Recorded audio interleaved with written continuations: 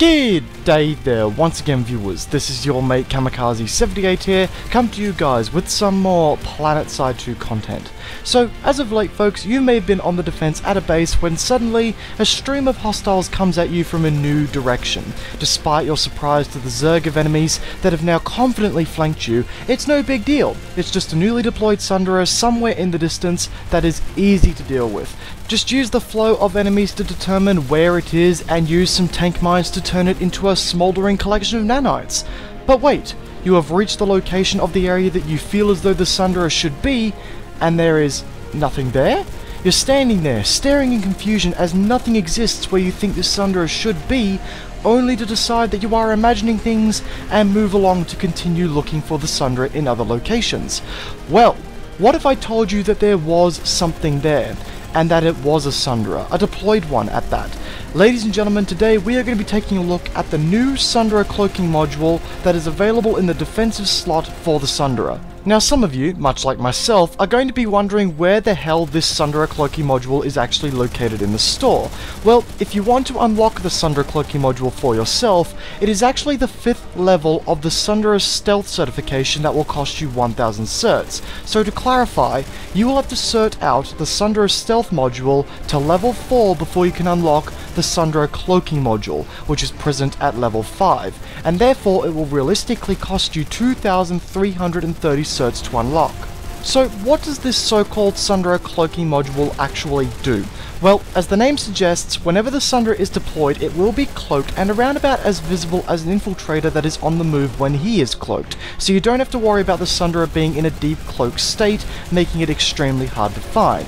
However, something else that is very interesting for this new addition is the fact that whenever the Sunderer is deployed, it also deploys a bubble-like field that will cloak any infantry that happen to be in the area, no matter the class of the user. Have you ever been scared of cloaking mech suits and heavy assaults? Well, then I'm afraid your worst nightmares have come alive, my good friends. So, the concept of this cloaking module is basic enough and comes with a clear-cut purpose of providing players with a new way to set up Sunderers in a stealthy manner to prevent them from being spotted. Essentially providing the direct opposite playstyle from the Sunderer Shield module, which aims to turn the Sunderer into a glowing juggernaut that can take a fair amount of hits, whereas the Sunderer Cloaking module aims to keep the Sunderer in a stealthy state for as long as possible, but once it is spotted, it's fairly easy to take out. Now, whilst the purpose of this new module is fairly straightforward, there are also many questions that surround this fairly unique module and how it interacts with other factors of the game. So after doing some testing with this module, we can list off a range of fairly basic to complex characteristics that this cloaking module follows. So kickstarting things off nice and easy, once the Sunderer is hit by a weapon of armor-piercing potential, the Sunderer's cloak will be deactivated instantly, meaning that the bubble that cloaks infantry will also collapse and uncloak everybody in the area. The EMP grenades will also disable the Sunderer's cloaking module, as well as having its standard effects applied to infantry and deployables caught in the blast radius. Using the weapons on the Sunderer will also decloak it and disable the field. However, using small arms fire on the Sunderer will not decloak the Sunderer. In the event of the Sunderer decloaking, it will take about 4 seconds for the Sunderer to recloak, assuming it takes no extra damage. Every time the Sunderer does take damage, the timer to recloak the Sunderer will be reset.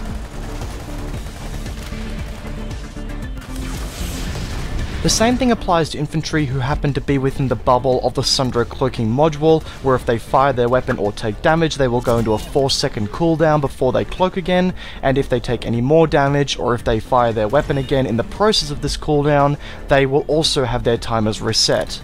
The same movement to cloak opacity ratios for the infiltrator cloak applies to the individuals caught in the Sunderer's cloak. To explain, you will be more visible when moving and cloaked in comparison to being still and in crouch, which will in turn put you in a state known as deep cloak. If you want to learn more information on the mechanics of cloaking, then there is a card on your screen currently taking you to a relevant video. When you are within the cloaking field of the module as an infantry member, Shooting, taking damage, knifing, using the medical applicator or nano armor tool, placing deployables, and using regeneration or medical kits will decloak you.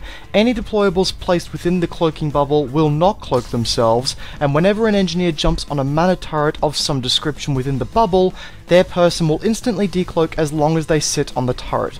A very interesting factor of this cloaking module is that using abilities for the most part will not decloak the individuals. The abilities that follow this trait are the Light Assault's jump jets, the Heavy Assault's overshield, the Combat Medic's nano regen device, and the Max Suit's Empire specific abilities and charge. If you really want to, you can use the Infiltrator's cloak in the bubble, but it is a fairly redundant decision. To further build on this factor, the Heavy Assault's overshield and the Light Assault's jump jets give off small visual cues that they have been activated when the user is within the bubble, with the Heavy Assault shield appearing around the user whilst they remain cloaked, which does give off a very trippy effect that makes the user look like a ghost, and the flame produced by the Light Assault's jump jets will appear for a split second upon activation, but then will disappear instantly.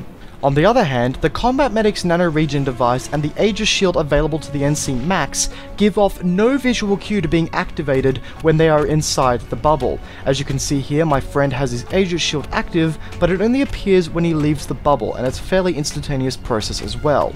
Much like the Infiltrator's cloak, the Sunderer when in this cloaked state is extremely hard to be seen through HS&V scopes, so keep that in mind when you're rocking these kinds of optics.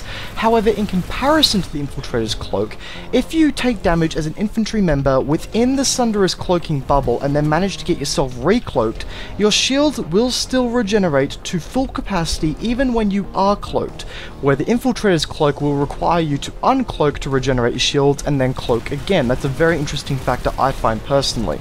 The same thing goes for regeneration kits. If you cloak while a regeneration kit is at work, you will still receive the granted health. The bubble of the cloaking module does come with multiple LODs, or levels of detail, that change based on the distance that you are from the shield and whether or not you are moving to or away from the Sunderer.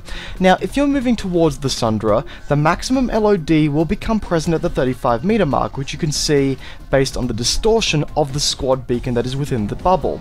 But if you're moving away from the Sunderer, the LOD appears to decrease beyond the 60 meter mark. As you can see here, the squad beacon's beam becomes a lot straighter and a whole lot less distorted once I move beyond the 60 meter mark here. Finally, and on the topic of the visibility of the cloaking module, if you point a laser sight to the cloaked Sunderer itself or to the edges of the shield, you will notice a wavering effect on your laser sight. However, pointing a laser sight directly into the bubble and not onto the Sunderer itself will not waver the laser sight, so keep that in mind when you're hunting for sneaky Sunderers. This wavering effect that is applied to a laser sight when it's pointed at a cloaked Sunderer tends to last out to 100 meters before the effects become somewhat unnoticeable. Whew. So that was a lot of information for a short amount of time, and some of the quirks that we discussed may not serve any use to you personally, but all of these quirks do help to shape how this new Sunderer Cloaking Module operates and where it can be used effectively.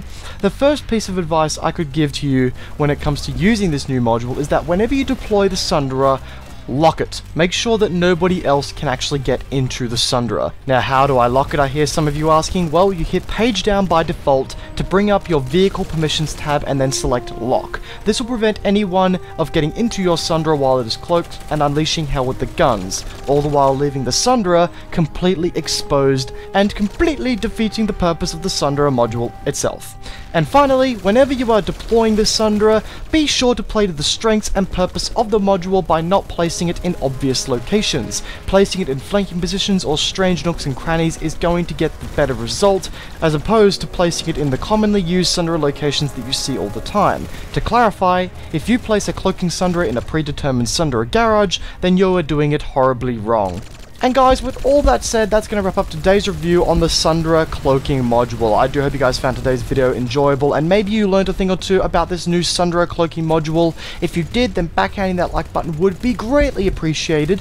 And if you happen to enjoy today's video, you find yourself backhanding the like button, and maybe you're new to the channel, then why don't you go around backhanding that subscribe button whilst you're at it to keep up to date with the content in which I am releasing here. As always, folks, there's a bunch of social media links in the description down below that you can use to get into contact with me, and I'd love to hear your opinions on this Sunderer Cloaking Module. Do you think it's a valid introduction to the game? Do you hate its guts?